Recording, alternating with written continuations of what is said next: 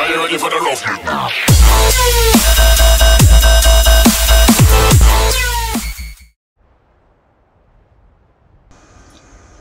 Hey guys, Machinima 1993 here with a 2-minute Skyrim smithing guide. Now, as you can see here, 100 smithing is what I have. So what I'm going to do is I'm going to give you a quick guide on how I done it. Now what you want to do is you want to go to Whiterun and you speak to this lady here or the guy in the store. Now for some reason she's not actually let me buy off her, but you want to buy leather and leather strips. I'm not sure what the game is doing. There we go. Right. So if I go to Misk, go down to leather and buy some leather and then buy some leather strips.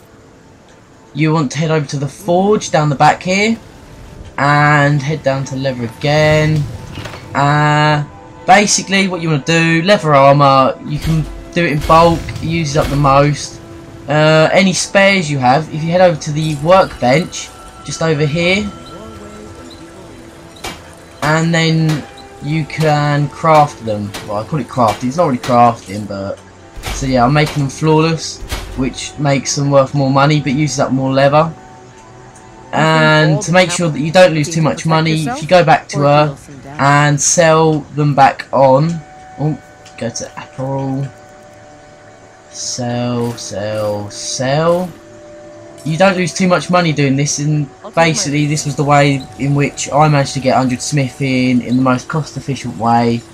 I hope you find this video helped you out a little bit. It's quite difficult getting 100 smithing if you're not sure what to do with the game.